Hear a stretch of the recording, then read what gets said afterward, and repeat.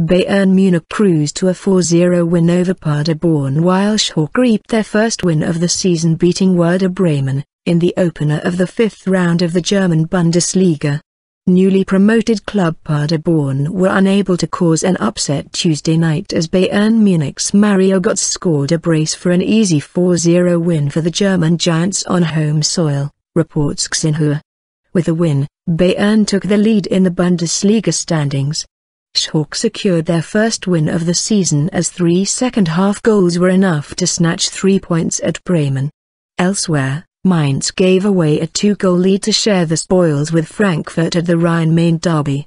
Jonas, Hoffmann and Shinji Okazaki established Mainz's 2-0 lead before Frankfurt's Alexander Meier and Seferovic